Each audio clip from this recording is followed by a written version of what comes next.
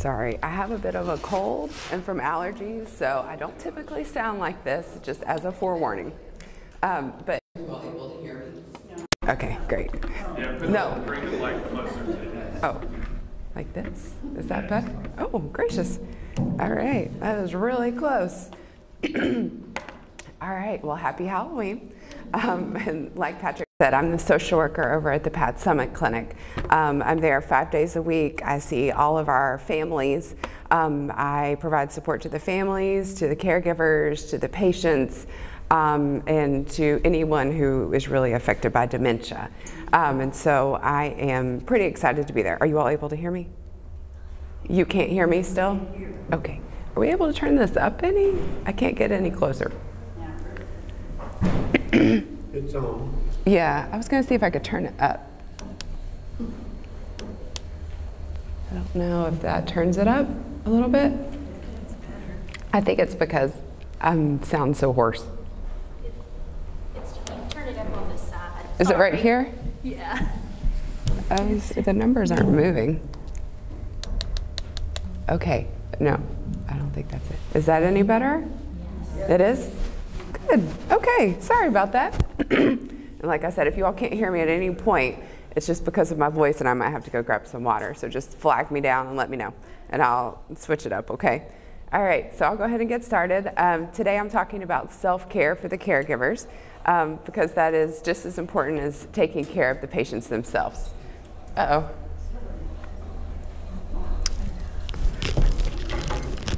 Oh gosh, oh my gracious. Okay, so we'll go ahead and start with this. I thought this was a very applicable cartoon. And at the bottom it says, and do you take Goldie to be your lawfully wedded primary caregiver? Because that's, you know, what we're seeing these days. We're also seeing a lot of people whose spouses have passed away or, you know, they've gotten divorced and they're getting married later on in life and they've been married for, you know, 10, 12 years, maybe 7, and then all of a sudden they're being thrust into the role of a caregiver. So, all right.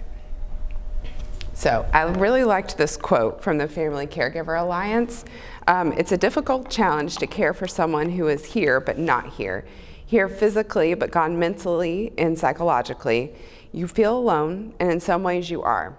For many caregivers, it's as if there's a stranger in the house. So how many of you all can relate to this?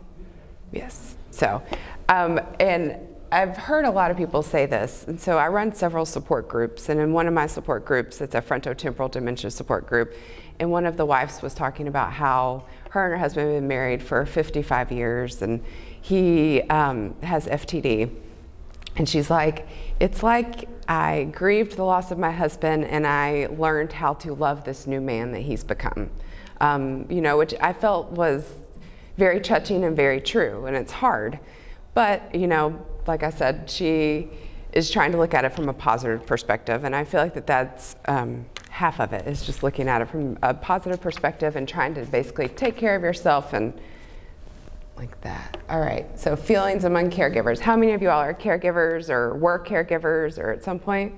Okay, so quite a few of you. All right, so I listed out some feelings.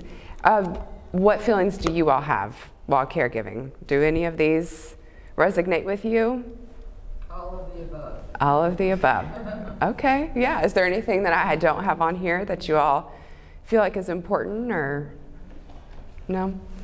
The main ones that I think are probably, or at least the ones that the families talk about with me a lot, are guilt, anger, stress, frustration, feeling overwhelmed. I think that's probably one of the key ones. But I mean, all the rest of these as well. I don't think that probably the bottom 3 are discussed as much: fulfillment, love, and satisfaction. And you all obviously feel love, or else you wouldn't be doing what you do. Oh, you go ahead. I'm not at the point of being a caregiver per se yet, but my mother, who is 90, was diagnosed with early stage dementia about a month ago. Okay. And the one feeling I have that I don't see up there is what? helpless. Helpless. Like, Helpless.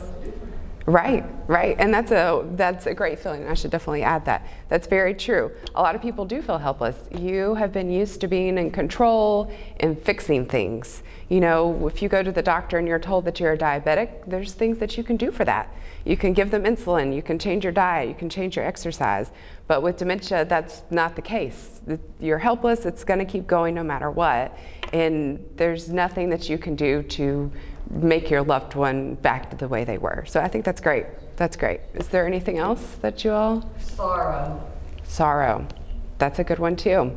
I mean, it's sad. You know, a lot of people focus on the patients, but you know, it's just as hard on the family members when their loved ones are diagnosed with, you know, any illness, but especially dementia. So, I mean, it's sad. It's sad. You're grieving the loss of your loved one. So that's great. Any other ones? And so, like I said, for the fulfillment, love, and satisfaction, you all obviously are all amazing people, and you all loved your loved ones no matter what. But I know it's hard all the time to feel the love and to feel the fulfillment and to feel the satisfaction. I know a lot of times it's probably more of these other things like the guilt, you know, leaving them at home alone, or you know, needing to go to work and leaving them with a stranger, leaving them at an assisted living facility. You know, a lot of things come with caregiving. You all are all amazing people, but it's tough. It's tough. All right, so what is caregiver stress? A little bit more in depth about this. Emotional and physical toll of caregiving, significantly higher stress than those who are not caregivers, which I think you all can probably all relate to. Feeling like you're on call. So the work never stops, especially if they live with you. You know, it's like you have 2 full-time jobs if you are still working. You work out of the house 40 hours a week, and then you come home to your second job that you can't escape. I mean, it is a 24-hour, 7-day-a-week thing, and it's tough. It's tough always being on call and never having that time off. Unable to do what you enjoy, and role reversal. So that's a tough one. You're always used to being probably the child or the wife, and then all of a sudden with dementia, things get changed. So now all of a sudden your parent that has always been your mom or your dad for so long, now you're more in a parental role and they're more in a child role. Same with a husband and a wife. You know, I think a lot of people probably have the most difficult time with that, is that you've always been in this loving spousal relationship where it's 50-50, or you all work together as a team, and now all of a sudden your spouse is transitioning more into a child role where you're the parent. And that's hard, especially if you're not talking to anyone and it's just you taking care of them and you don't have any support. So it's difficult. It's difficult. It's a new attitude that you have to take on and new roles. So the risk factors. I don't think these are probably that surprising. So women, you know, women are most likely to be the caregivers, sisters, daughters, wives, whatever that may be. Living with the person that you're caring for, like I had said a little bit ago, never being able to get away, never being able to leave the house, never being able to clock out, not having a choice. I think that's probably pretty self-explanatory, but if it's your husband and you all have no children, or if it's your parent, you have no siblings, or there's no one else to take care of them, or you all have no money to send them somewhere, it's hard. You have to take care of them yourself. Financial strain. Taking care of all of a sudden someone else's bills along with your bills, especially if the loved one or a person with dementia is a spender. I'm sure we all know a couple spenders, you know, like where they watch QVC, they still have access to their credit cards, or they look through magazines, and then all of a sudden they're ordering all this stuff, and you all are getting thousands and thousands of dollars or hundreds of dollars of stuff delivered to your house every day. I deal with this a lot. You know, and that's hard. Taking away someone's financial freedom is difficult, but it's especially difficult if you're paying the bills. So, all right. Depression, isolation. I think that that's really a big one. Feeling socially isolated, being depressed. You know, you're physically isolated, you're not able to leave the house, you have to arrange for a caregiver, sometimes no one's available, and it's just you. And sometimes you just get sucked into just being at home all the time, and that's hard, and that's tough. That's tough. number of hours spent caregiving, and then challenging family members. I think we can probably all relate to that too, is sometimes your loved one doesn't want to do what you want them to do. That's probably an understatement. You know, you want them to take a shower, they don't want to. You want them to change clothes, they don't want to. Or leave the house, you know, get out for a walk, and they don't want to. So it's hard, but those are all risk factors for caregiving stress. All right, so signs of caregiving stress. Weight fluctuation. You know, a lot of times I think that this kind of creeps up on people. You know, usually it's subtle changes in your eating habits. You know, you don't have enough time to go home and make a meal, so you just swing by McDonald's, and then all of a sudden it's a month later and you've been swinging by McDonald's every night. Or you're just not eating at all. You know, I know that a lot of new parents go through this, and a lot of caregivers go through this too, is that you get so busy taking care of your loved one and you're handling all these different things that it's 9 o'clock and you realize that you haven't eaten, and you're like, you know what? I don't need to eat this late anyway. I'll just, you know, I'll be all right. I'll just go on and go to bed. And so we can't let that happen. Sadness and depression, unusual sleep patterns, alcohol and drug use. You know, I think this goes without saying, but I know it's hard. Sometimes you're just like, oh, you know, one glass of wine, that's not going to hurt anything. It'll take the edge off. Just try not to let that get out of control. That will definitely make everything worse. Exhaustion, body pain. You know, stress causes pain. It causes aches. It causes headaches. It causes all kinds of physical pain that you really don't realize that you're having. Feeling overwhelmed, a loss of interest in doing things that you usually like to do, and inability to make decisions. I think we've all been at that point where we're so stressed, we have so much going on, that we're not able to make decisions about things that usually would be pretty easy to do, especially if we're still working. I know that a lot of times, a lot of families report this to me. If they're at work, then they're not able to make decisions that they usually do on an everyday basis. But most of all, it's okay to feel the way you do. And I think that that's hard for a lot of people. Like going back to the guilt, you feel guilt and a shame that you're frustrated with your loved one, or they're, you know, annoying you today, or whatever that may be, or that, you know, you missed going out with your friends, or you missed going out with your husband or your family member because you had to stay home and take care of them. It's okay to feel frustrated. It's okay. And sometimes I think people just need to hear that it's all right. You know, these are all very normal, common feelings to feel this way. So however you feel, it's not wrong. So just try to remember that, but I know it's a lot easier said than done.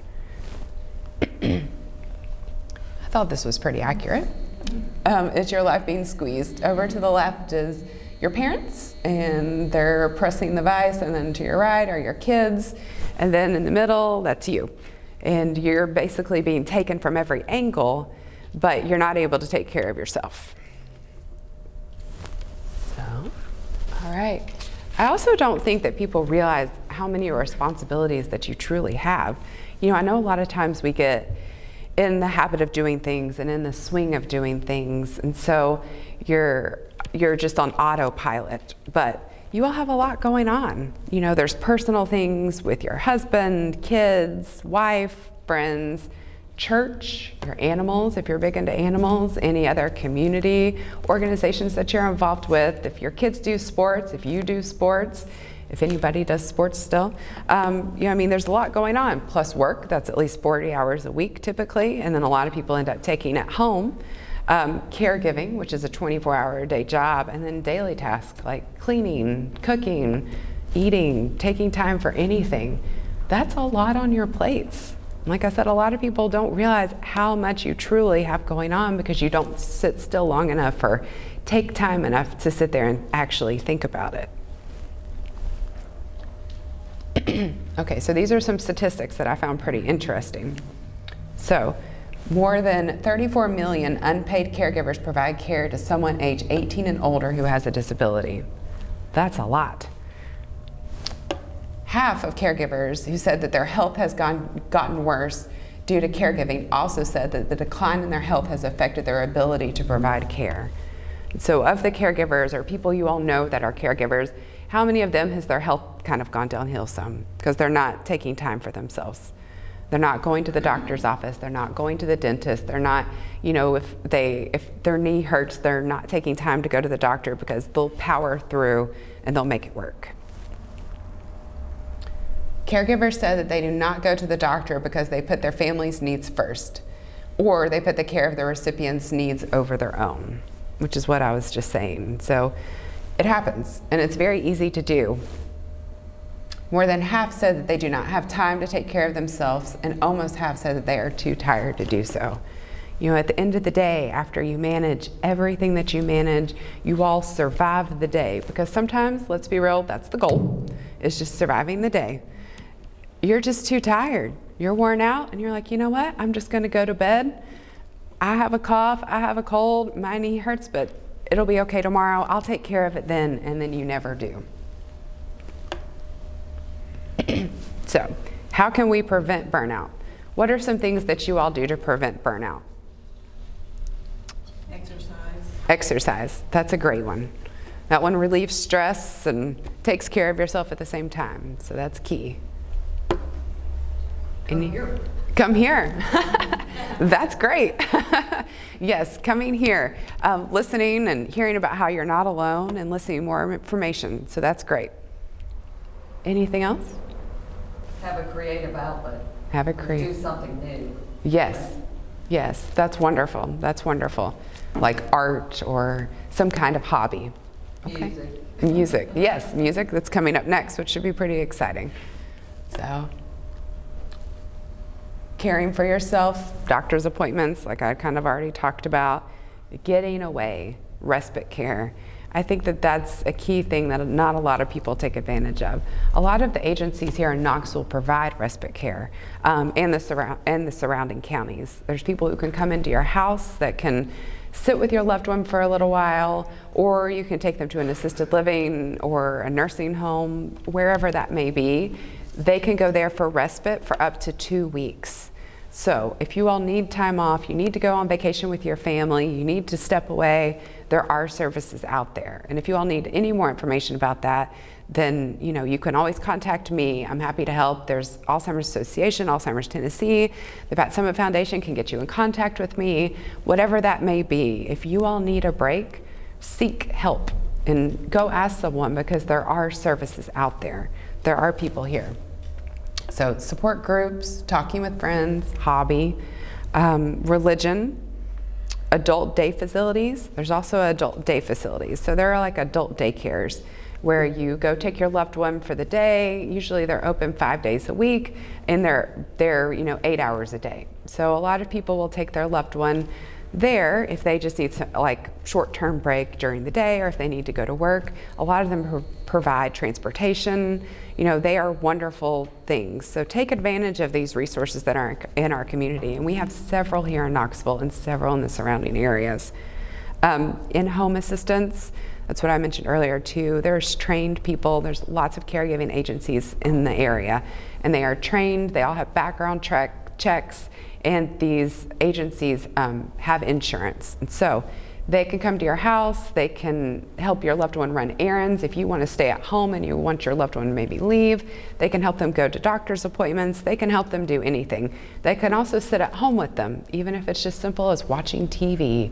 Sometimes that's all you need. It's just a couple of hours to go upstairs and to just sit there with nothing and just sit there. And that's what they provide. They also do light housekeeping. So like they'll do the dishes or change the bed and just little things like that. So they're very helpful. And most importantly, asking for help. You don't have to do this alone. I know that a lot of people feel like that they do. I get a lot of families telling me, well, my mom took care of me. I have to take care of them. I feel like a failure if I can't take care of them all by myself. And that is not how it needs to be. This is why we have these resources, is to help you, is to help everyone who is a caregiver. You don't have to do it alone, and you don't have to get to the point where your health is hurting or where you're so stressed out that you're about to have an anxiety attack. You don't have to do that. So reach out for help. There's lots of agencies, like I said, and if you ever need to, you can also contact me at the Pat Summit Clinic too.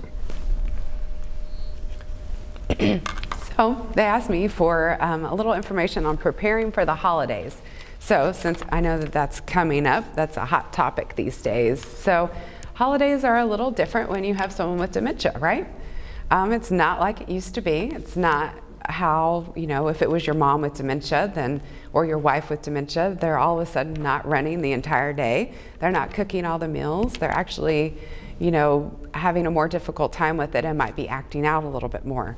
So I thought it might be nice to kind of talk about some tips and some tricks. So planning ahead. You can be in control of the day. Plan ahead, keep your loved one informed. Let them know when people are coming, what you all are eating, when you're eating. Try to have your meals a little bit earlier in the day instead of, at 7 o'clock at night. Earlier in the day might be a little bit easier for them. If they take naps, plan around a nap schedule. Let them know what family members will be there, and try to stay in your usual routine. And I know that that's tough, staying in your typical routine when you have 20 family members coming in, or you need to run to like 3 different houses. Try to stay in your usual routine as much as you can, and try to, like I said, just keep them informed and aware of the plan. Self-care, be sure to take care of yourself. I think the big thing here is the holidays are stressful no matter what. They're even 10 times more stressful when you have someone with dementia and someone that you love. So if someone invites you to a holiday party and you're not able to take your loved one, you should try to go. Go have fun. Go do something for you. You deserve it. You all are in the trenches every day. You all are out there taking care of them. You all deserve to have a good time. So go to that party. Preparing your loved one, which is kind of what I already talked about. Show them pictures of who all's coming and kind of give them an outline of the day. Prepare your family. I think that that's a key thing that not a lot of people think of doing. Give them an honest assessment of how your loved one's doing. Let them know that, mom's not recognizing as many people as she once was, or she's not exactly with it today, or she's had a bad week, so just be prepared. Just give them an honest assessment of what's happening. I think that that's important. Involve everyone in the activities. Plan some activities so things don't get awkward and so they're not just all sitting around staring at them. I know a lot of times when we go visit people or when we go see family members, there's a lot of sitting around and it's a little uncomfortable. Let's be honest. So try to plan activities, leave out photo books, memoirs, scrapbooks, games, simple games that that they can still play. Try to coordinate it so there's no awkwardness. I'm gonna grab some water.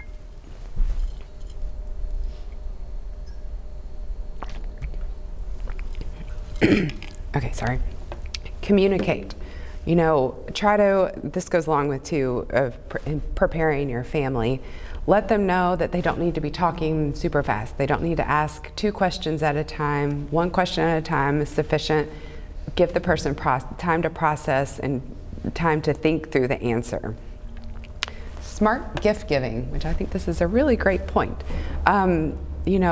Try to give practical items like easy to slip on clothes, things without a lot of buttons, easy to slip on shoes, things that they would actually need. I wrote down a couple of other things like clothing, videos, photo albums, making their favorite food, making their favorite dessert if they're able to do it. Probably nothing electronic, nothing that's going to be too high tech where it's just going to sit there. So try to be smart about your gift giving. Safe home environment. Try to clear out the space and so there's not a lot of clutter and everyone's able to move around. I think this also goes along the lines of your decorations. Try to be mindful of that too. Things with a lot of lights or a lot of moving parts can be very distracting and can be very difficult for the person with dementia. So try to keep that in mind. Just try to simplify as much as you're able to. Travel wisely. Never leave your loved one alone in a strange area, obviously, and use transportation that they're used to. So if you all go to a big city, try not to take the subway. Try not to do things that they aren't necessarily used to. Try to take cars or a bus if you feel like that they're going to be okay with that. It's very difficult on them for even just the change of routine, but going on to something that they're not used to going on, it really can trip them up and mess them up. Find sources of support. You know, that goes back to your friends, your family. You all can call Alzheimer's Association, Alzheimer's Tennessee, go to a support group. You know, that's very, very important. And then when your loved one lives in a facility. So I know that we have several people who live in assisted living or nursing homes, and that's difficult because you don't know whether you need to pull them out, whether you need to leave them there. That's up to you all, but try to really go on where that person is. So if they're in a nursing home and it's very confusing for them to leave, I would probably just leave them there. Go visit them there. Take their favorite food, take their favorite holiday dessert, take their favorite book or story and some photo albums, and try to participate in the facility holiday parties. A lot of the places have holiday parties, sing-alongs and all kinds of fun things. Try to go participate there, and then you can have your own holiday parties at home later on. So, all right. Okay, so managing difficult behaviors. So I don't know how many of you all have loved ones that wander, but that's hard. You know, they leave the house without you knowing in the middle of the night, or you take them to the grocery store, they're right behind you, you reach to grab the bread, you turn around, and all of a sudden they're not there. That's hard and that's scary. So some ideas to kind of how to manage that is reducing the stimuli at home. You know, like with knickknacks, clutters, you know, a lot of different things laying around, kind of try to reduce that and streamline that. Curtains or signs on the doorways. I know this sounds super simple, but it actually works. If you can put a stop sign on the door, that's one of those things that people, when they see stop signs, it doesn't matter how old they are, they typically stop. So just things like that. Curtains on the doors is nice because they think it's just a closet. And so a lot of times they won't pull back the curtain and try to go back out the front door. So. Locks that are difficult to reach or open, you know, things that are really high or really low. Exercise. A lot of people don't realize this, but sometimes wandering can be prompted through not getting a lot of exercise and being restless. Sometimes they just have this intrinsic need to go out and exercise and to go move around. So if you maybe try to help them walk around the neighborhood, you know, do some light exercise in your house, whatever it is that they enjoy, try to go do that, and that might actually help curb some of the wandering. There's also something that I didn't put on here, but there's GPS devices. There's a really great program called Project Lifesaver. It's here in Knoxville and in a lot of the surrounding areas, and it's completely free, and it's through the Sheriff's Department. And it's this little GPS tracker that they wear, and then if, say, they get lost or something like that, if they wander from home and you can't find them, you don't know where they are, you can call the Sheriff's Department and they'll track them for you, and you can go. So there's several different GPS devices. Some of them go in your shoe, some of them go on a bracelet, some of them go on a necklace, whatever that may be. Those are, you know, definitely options, especially with this day and age. So they're very great. And again, if you need any more information on that, definitely let me know. And seek medical attention. I think that that's probably a pretty common one. You know, there are medicines available to help them sleep more and to kind of help, you know, take them down and calm them down a little bit. Okay, so aggressive behaviors. I don't know how many of you all have, you know, loved ones that all of a sudden they're mean. You know, your mom or your wife or your parents used to be the sweetest little people ever, and now all of a sudden they're cussing and, you know, being hateful and telling people that they're fat or whatever that may be. It's hard. It's embarrassing for you, and it's embarrassing for the person that it's happening to, and it's just difficult. It's hard to manage. So a lot of times, you know, if someone's getting upset, try to redirect the conversation. You know, if you see that, you know, your mom is getting upset with your brother, and be like, oh, Mom, you know, I lost my watch. Could you come help me find it? And try to redirect the conversation into something else. Typically, with redirection and dementia, it often works. And so sometimes, though, you just have to be pretty creative about how that works or how that happens. Routines, I think that's probably one of the most important things. You know, just like small children, you know, they're on a routine, they eat at this time, this time, this time, they nap at this time. Older adults are the same way with dementia. You know, they need to have their routine, they need to be on a solid track. And so throwing off the routine really just messes up everything. Stay grounded, stay calm. I know it's hard. Talk in positive, non-threatening body language. You know, face them straight on. Don't talk to them from behind. You know, remain calm. A lot of what people perceive and understand comes from your facial expressions. So, you know, if they can visually tell that you're upset, that you're probably not going to get a lot of places. But if you calm your face and talk, you know, to them directly and quiet, softly, you know, don't yell, then, you know, a lot of times you can get pretty far. Limit distractions. You can always seek medical attention if you feel like it's on a whole nother level and you're not able to control them. Then you can always seek medical attention. Call your doctor's office, see if there's anything you can do. And then there's also inpatient facilities that can help out as well if you really feel like that they're out of control. And most importantly, don't argue. Now this is the most difficult one, so I'm going to say it again. Don't argue. It is so hard not to argue with your loved one, right? I mean, when you've been married for 50 years or they're your parents and they're like, I know I left my keys right here. And you're like, no, you didn't. You hung them on a hook. No, I know I left them right there. You moved them. I didn't move them. You did. No, no, no. I mean, and it goes on, and the next thing you know, you're in a full-blown argument.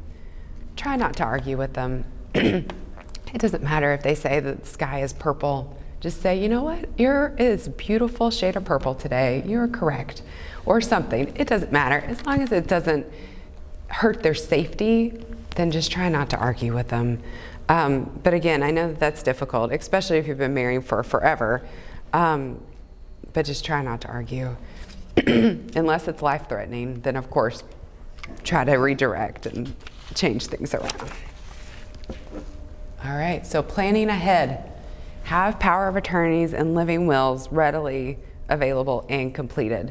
Before your loved one, you know, if you have the ability to, before your loved one gets far enough along in their progression, get a living will, get something in writing. You know, we give them away for free at the hospital. They're called 5 Wishes. You can find them free online. If you all have a lawyer, you can go to the lawyer's office and get a power of attorney or living will drawn up that way. I would prefer that way. It's a little bit more, it's a lot more involved and better, but you know what, if you're not able to afford a lawyer, then that's okay. There are lots of options online that you all can do. Just try to get something in writing, because if you wait too long and there's nothing, then it's going to cost you a lot more in legal fees, especially if your loved one is obstinate. Who will care for your loved one if something happens to you? Try to have a plan in place. You know, have that family member who knows that they will take over if something happens, or have an assisted living planned out.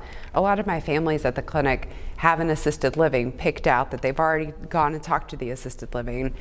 Whereas, you know, if they happen to fall, if something happens, like they break a hip or they break an arm, or if they get sick, have a heart attack, it doesn't matter what it is, then they have a plan in place. And I think that that's always a good thing to do.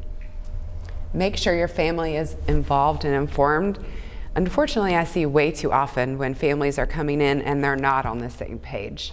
You know, the power of attorney has all of the information in their hands, but the family has never seen this, and so they're like, oh no, you know, mom wants everything done.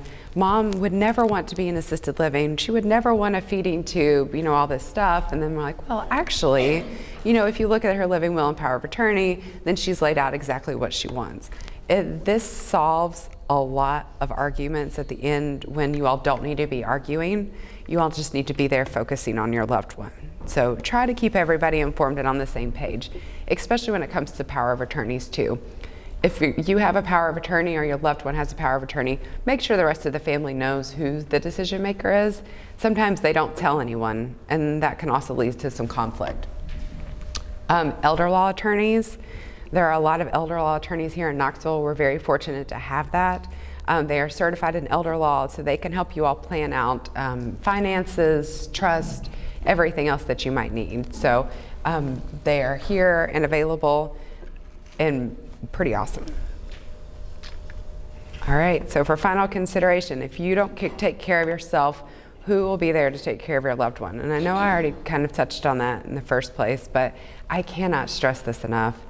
When you're a caregiver and you're taking care of every single other person, every single other aspect in your life but yourself, you're setting yourself up to get hurt or to get sick or for something to happen.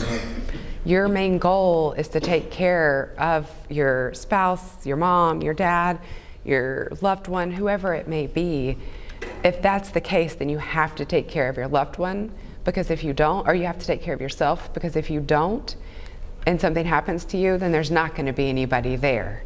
And they're not going to take care of them the way that you do, the way that you love them and the way that you care for them.